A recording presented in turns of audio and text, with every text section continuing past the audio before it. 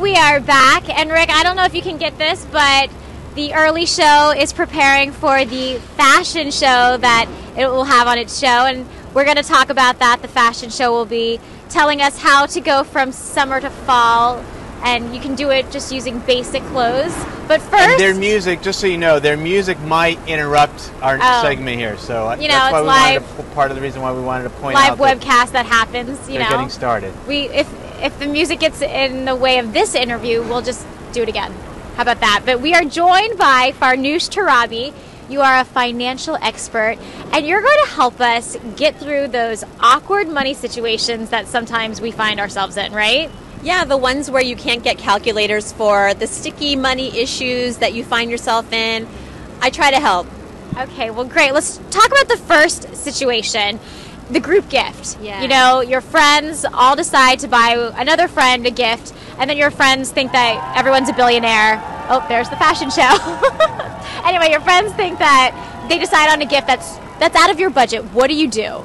Well, I don't think you should have to contribute, and one way to sort of gently get yourself out of that situation is to just say, look, email the group and say, I think this is a great idea. Unfortunately, I've already bought a gift for our friend, or I already have a gift in the works, but maybe next year. And you know what? I bet you there are other friends who feel the same way as you do, but they were too intimidated or too shy to say anything. So I think doing that, not only will you be speaking for yourself, but probably some others in the group, and they may follow suit. Okay, that's some great advice. Yeah. And here's a situation I always find myself in, the group dinner.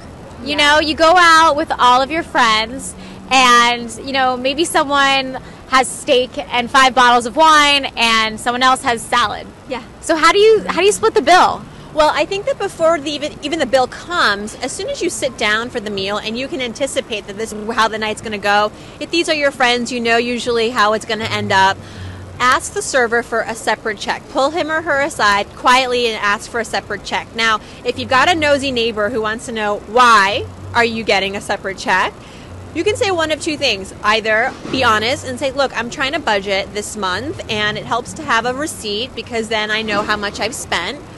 That's fair. Who doesn't want to save? Or if you don't really want to say that, another technique that works often is saying, look, I might have to skip out early tonight, so I want to know how much I definitely owe you guys so I don't stiff you at the end of the night. They'll appreciate that. And of course, you don't have to leave early. It's just a way to, as a preemptive strike, to explain why you want the receipt and to not have to worry about settling the bill by splitting it when all you had was like water with lemon and a side salad. Yeah. So if you ask for that separate check, you have to tell people though, you know, because they don't. Of course, yeah. And I think any of those two excuses works, and it doesn't make you look like a cheapskate or somebody who wants to be a buzzkill, but just somebody who's a little more conscious. And actually, if you use the second excuse, which is I may have to duck out early, I think that's quite respectful to say, I just want to know how much I owe before I leave, so I leave enough.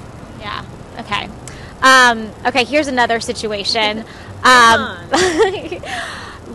Financial experts tell me what to do. What do you do when you lend money to a friend? I know that my parents always said, with your friends, no, don't live with them and don't lend them money.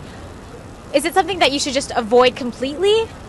I don't think you should avoid it completely, but your parents are right in the sense that when you give money to a friend or a family member, it can get very sticky very fast. And in fact, research shows that when you give money to a close friend or family member, very rarely does that money get returned in full. So how do you even so if you do plan on giving money away to anybody, basically assume that it's a gift, because you're probably not going to get that money back. Now, I don't think that you should never say yes to a friend, but especially this is a friend who's given you money in the past and you've given them the money back. This is something that maybe it's time to repay the favor.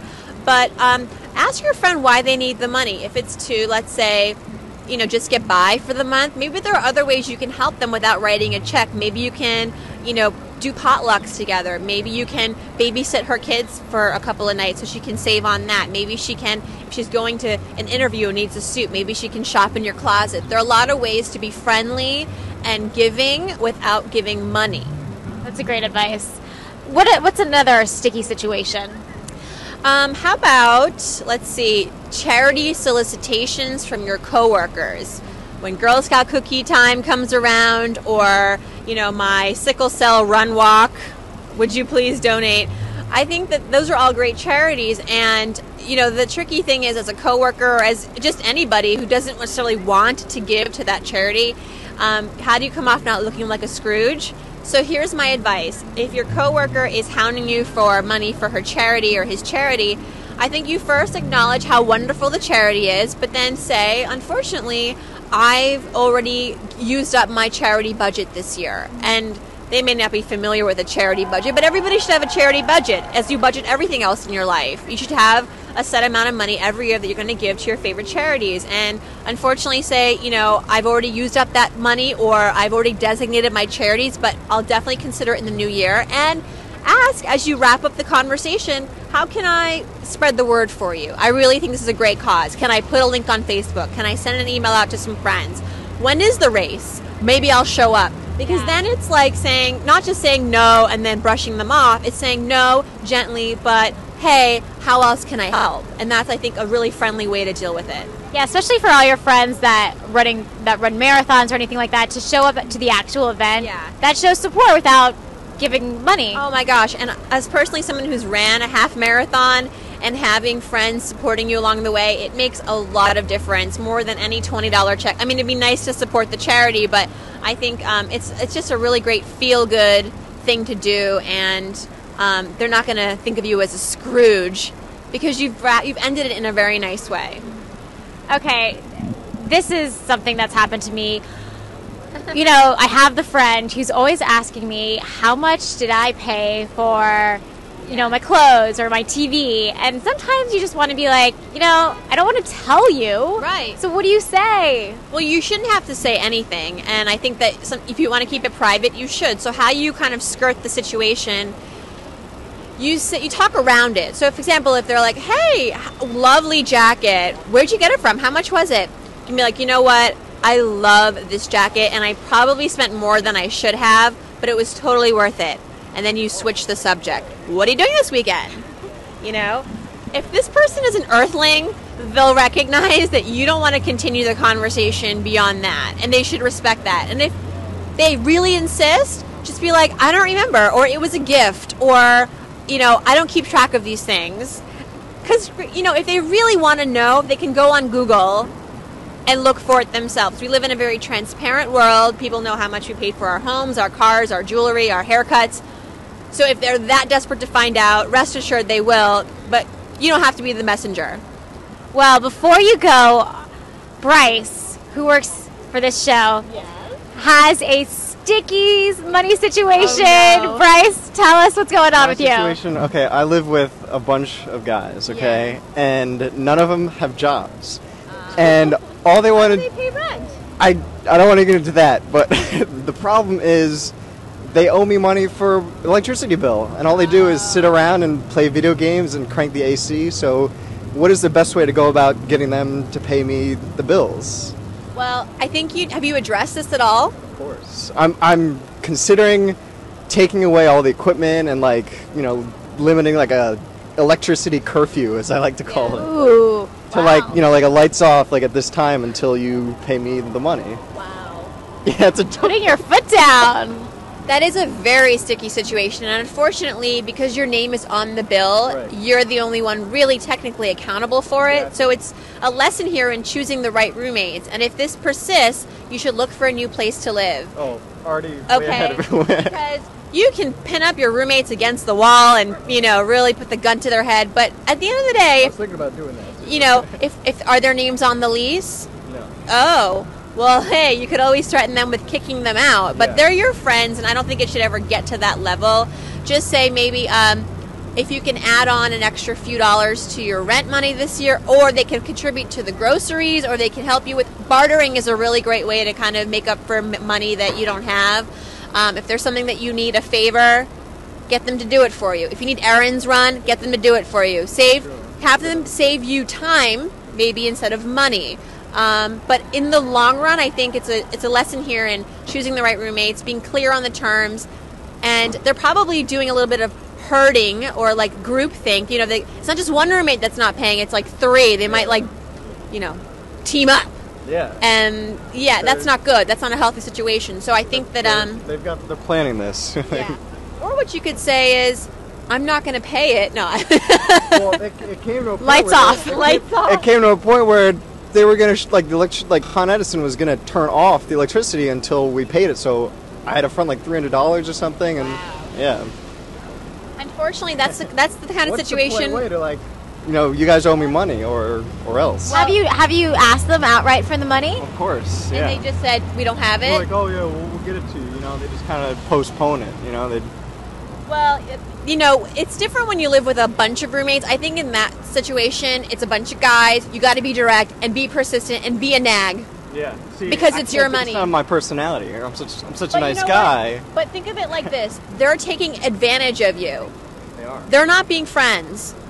So you need to retaliate, and not to say to play at their level, but honestly, you have bills to address, and it may not get you anywhere still, but maybe they just haven't really understood the severity of the situation, and what you could say is, if the guys who don't pay, maybe you talk to the landlord, or you just say, well, I'll have to find new roommates. Yeah.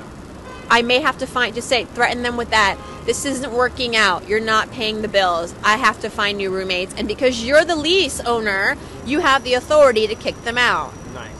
So bring that up over the next couple of round of beers you have with them and see what they say. Exactly. Be like, you know what, guys? I'm giving you 30 days. Yeah. I'm putting an ad on Craigslist.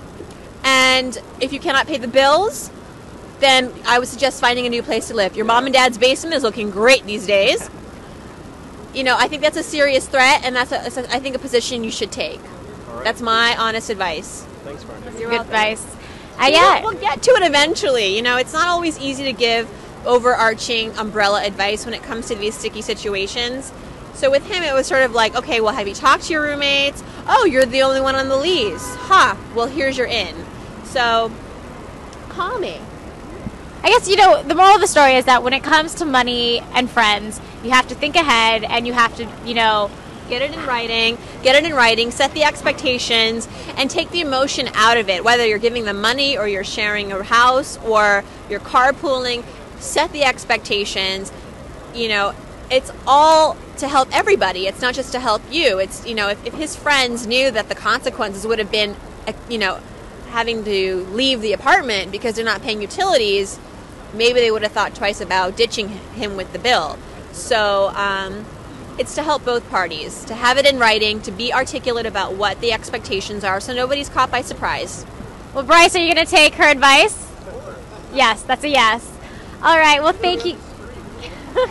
He's like, Throw their clothes out of the window. Well, thank you so much, welcome. Farnoosh, and we really appreciate this advice, and hopefully you guys at home will take it.